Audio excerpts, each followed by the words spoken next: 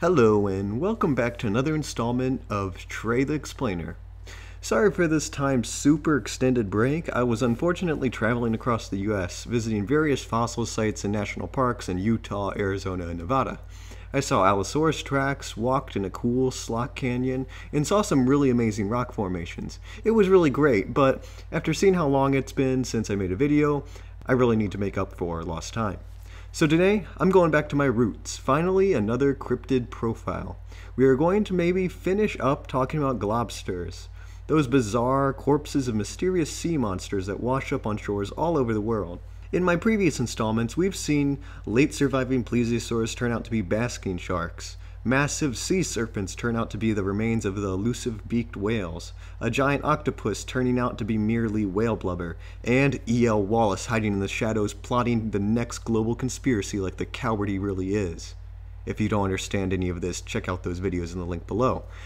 As we have discovered, pretty much all of the remains we have discussed can easily be identified as known animals, but maybe this won't be the case this time. Ooh, got a little hook there for you guys. This is Globsters Part 4, where I try to examine and identify some of the strangest remains to wash up on our shores. In August 28, 2006, the highly decomposed remains of a very large creature were discovered on the coast of Sakhalin, an island north of Japan that is owned by Russia. Several pictures were taken of the mostly skeletal carcass, some of which illustrate that the animal it belonged to was very large, especially in relation to the humans in the photographs, some of whom may be military but I'm guessing may also be just civilians wearing camo. The carcass appears to have been in very advanced stages of decomposition, as the majority of the body is simply bone, and the little flesh that remains appears to be only loosely connected to the bone. As far as I know, less than a dozen photos of the carcass were taken, which ended up on the internet. Unfortunately, I could find little to no information on really anything about the photos and the carcass itself, like who discovered it, what happened to it, and so on. Pretty much the only information I could find on the monster comes from Cryptid's wiki, and there's really no sources attached to it, so it's doubtful any of this is true. The wiki describes a scientific survey, which is not named nor is its authors named, that examined the body and found its teeth were canine-like and its body was covered in fur. The body was allegedly taken by the Russian government and experimented on. However, again, this info may be dubious. The name of the Sakhalin Island sea wolf was attached to the corpse, as the images and the information circulated around the internet. Some people claimed the body belonged to a plesiosaur, others a primitive late surviving whale relative like Basilosaurus, and others made even stranger suggestions. The images of the monster became especially well known when they became the subject of a certain online creepypasta thing called the SCP Foundation. The SCP Foundation is essentially a fictional website where people create fictional, mythical, and demonic creatures and anomalies under the guise of a secret government organization that attempts to contain said entities. The website is basically a fan-made version of the X-Files show or Lost Tapes or something of that sort. Well, anyways, our old buddy the Sea Wolf apparently became associated with the website when a user created the sentient, immortal, reptile-like creature with the name SCP-682. A photograph was posted to the website rebranding the Sakhalin Island monster as SCP-682 after being exposed to acid. SCP-682 quickly became one of the website's most popular creatures, and countless bits of fan artwork and even video game models were based off of the photograph. And just like that, the entire Sakhalin Island story with the carcass washed up on shore was pretty much forgotten. Well, regardless of what origin story you believe, what the heck is this thing? Well, I think whoever authored the post on Cryptid's wiki had the right idea by looking at the teeth and the skull of the creature. If we examine the skull, we can find that the creature's skull isn't a canine or wolf at all, but is pretty much identical to that of a beluga whale. From the conical teeth to some of the lines and depressions along the skull, to even a distinctive divot in the jaw that appears in some beluga skulls. The rest of the animal's body, including its mammalian backbone, again matches that of a beluga. Again, it's amazing how different some animals look once they've rotted away significantly. Whales and dolphins are especially victims of this effect, often resembling prehistoric reptiles and crocodilians without their flesh, especially after they lose their tails, flippers, and melons. In fact, many globsters turn out to merely be highly decomposed whales and dolphins with various parts of their bodies missing. It's quite clear SCP-682, or the sea wolf, is merely a decomposed beluga which are found in the region. Funny enough, this circumstance isn't unusual on this specific island, as I've already talked about in one of my previous videos. Apparently another globster washed up on this island in 2015, and it was dubbed the Sakhalin Island woolly whale. Darren Niche, as well as myself, in my previous video, identified the woolly whale as the remains of a beaked whale, likely a Baird's beak whale, an incredibly rare and large species of cetacean that strongly resembles sea serpents and is often responsible for many globsters throughout the world. Although not technically a globster, as it isn't really a dead body that washed up on shore, photographs of this rather bizarre and unusual creature has stumped various internet forums as well as myself. In 2007, 4 images of a gelatinous slug-like thing were uploaded to tonmo.com, the octopus news magazine online, an online internet forum for marine biology-related topics by Dr. Steve O'Sheen, a pretty notable scientist who studies squids and other cephalopods who has done research on countless rare and mysterious deep-sea creatures, namely giant and colossal squids. He apparently received the images from Gwyneth Penry, who I believe also is another marine biologist who is notable for her work on the effects of pollution on marine life. Steve gives a relatively detailed description of the conditions of the photograph and the subject revealed by Penry. It was March 7, 2007, off the coast of South Africa.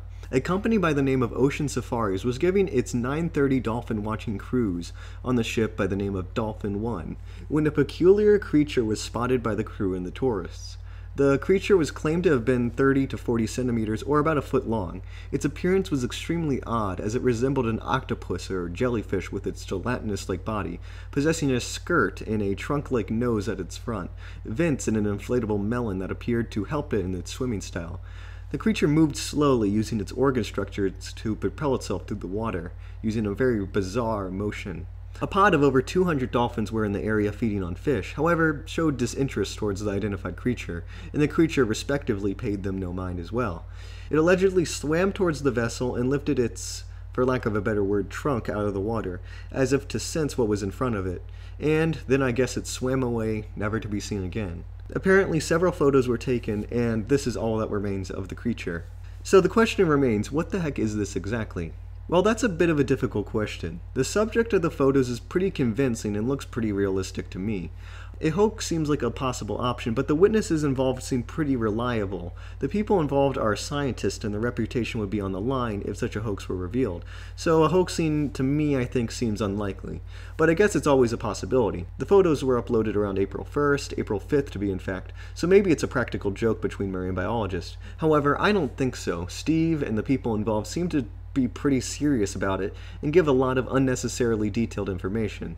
So I'm not really supporting the hoax option. If real, the identity of the creature is hard to pin down, as it has various traits that are sort of reminiscent of known creatures, but nothing can really be really clearly pinned down. It's clearly an invertebrate of some kind, but what kind is unclear. It somewhat resembles a type of sea slug, like a Spanish dancer or a dancing sea slug, or maybe even a sea hare. Others suggest a Portuguese man of war, and others suggest a ray of some kind. One photo even makes it somewhat resemble a dolphin's snout a little bit. But none of these really match up for me, especially with the movement of the creature. The entire biology of the creature is just weird and unlike anything I've ever seen, and as of yet, I haven't really seen any identification that fits entirely. Remember, Steve and other people involved are notable marine biologists, and Steve has repeatedly said he can't even identify the subject. I think we must acknowledge a possible option, that this is evidence of an unidentified and as of yet unknown species, belonging to maybe an entirely unknown genus, or maybe even phylum of soft-bodied creatures. It's rather fascinating to think that there may be alien creatures like this still yet to be identified in our oceans, and I find these identified invertebrates far more likely to be real and plausible than a still-living megalodon, for instance. I suggest that this may be an as of yet undiscovered type of sea slug, or maybe even a weird advanced form of colonial animal like a man of war. There are in fact many only recently discovered marine organisms that are incredibly elusive. For example, many might not know this, but orcas or killer whales essentially have different subspecies or races within their overall species. Orcas, much like humans, have different characteristics depending on where you find them. Marine biologists can often separate orca populations within at least 4 different quote-unquote types. One orca type is especially mysterious, as it was only identified after a mass stranding event in 1955 in New Zealand, where a pod of orcas with a very distinctive and unique bulbous head shape had beached themselves on the shore. It would be almost 50 years until this orca population, named Type D orcas, would be spotted again out in the open ocean. And it wasn't until 2014 that they were actually filmed alive surfacing. Just a few months ago, they were spotted again in March 2018 and filmed for the first time underwater. These orcas have shown that relatively large organisms can evade detection for a very long time. But then again, who really knows at this point? It is still possible for this to be an elaborate hoax, but regardless, crap guys, you finally did it. I think I really have no explanation for this one. I linked the original forum containing the info and pictures of this guy in the description, and tell me what you think. Maybe we can get Darren Niche's opinion on it. Unfortunately, as I've found, because this forum is somewhat old, some of the links don't work. One, to my shock, linked me to a pornographic website, so be careful guys. I myself tried to register to the forum to get a better look at all these pictures, but unfortunately couldn't for some reason, so meh. Anyways, if you've seen this invertebrate, please contact your local scientist. The suspect is buoyant and gelatinous. The next Globster we have for today was a pretty recent one. Only a few months ago this story broke. In March of this year, photos of what was claimed to be an unknown creature washed up on shore in Wolf Island National Refuge in southeast Georgia. And images were widely circulated and claims were made about it being the remains of a late surviving plesiosaur. The remains were allegedly found by Jeff Warren, and it appears the specimen was not taken, so a close examination is impossible. I could only find at the very best 3 photos or videos of the subject, all pretty far away and all rather blurry and undetailed. The person recording the video and taking pictures did a pretty crappy job, all things considered. The subject, I kind of don't want to say creature for reasons I'll go into later, is rather strange looking. It has a long neck with a bird-like head, at least one large flipper at the base of the neck, if there's a corresponding one on the other side of the subject is something not clearly shown in the pictures, a large open cut in its stomach area, and a shark-like tail. Now, just looking at the creature, I find a few things very suspect. Firstly is that it looks rather fake, if you will, papier-mâché-y. It has these weird crinkled edges on its skins that resemble, well, papier-mâché. The body shape looks rather sloppy, like it was homemade.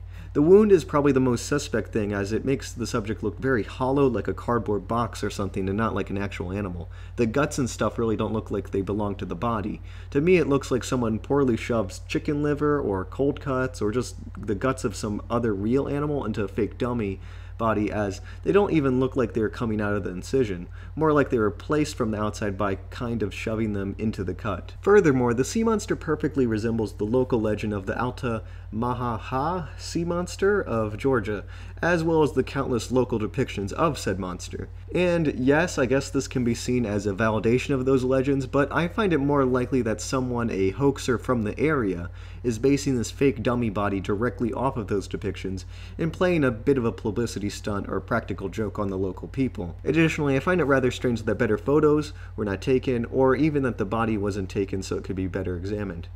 My best guess is that this is a hoax. A papier-mâché or plastic dummy sea monster was made and the image is staged. Guts and meat from real animals was likely crudely stuffed into this dummy to make it look more realistic. I do not think this is a real animal of any kind, if it be known or unknown. A decomposing shark or dolphin or fish just isn't going to cut it in this case. I think it's just a constructed model of a local cryptid. It would have certainly have helped if we got better footage and images of the body, or even had it to be further examined. But conveniently, we do not. I suggest this was done intentionally so that we, as the viewers, couldn't see through the obviousness of the hoax and its sloppy job. This opinion of mine is one shared by many, from marine biologist Quentin White from Jacksonville University to John Crawfish Crawford, a naturalist from the University of Georgia Maritime Extension and Georgia Sea Grant, who both believe this is just some kind of practical joke. There was another Globster discovered rather recently in Indonesia.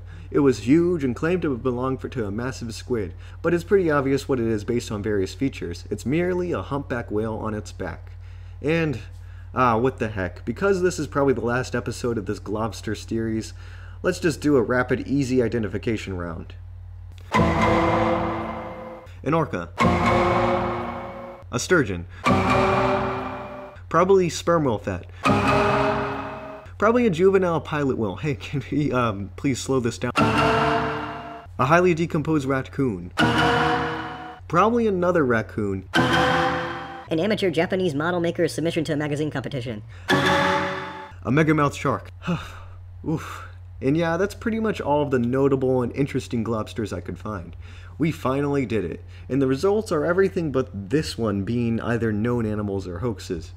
There's probably hundreds of globsters I have failed to mention, but I think most of them will again fall under those two categories. I hope you enjoyed this examination into the unknown of our oceans. The next time I talk about weird dead corpses, we are selling our beach house and moving to the country, with the next topic being alien/humanoid remains. Alright, thank you so much for watching, and I hope you enjoyed this latest installment of Cryptid Profile. I'll see you next time in a video discussing the mythical creature named Leviathan, and what it can tell us about the connections between religions all around the world. Alright, see ya! I need a fix 'cause I'm going down under the bits that I left uptown. I need a fix 'cause I'm going down.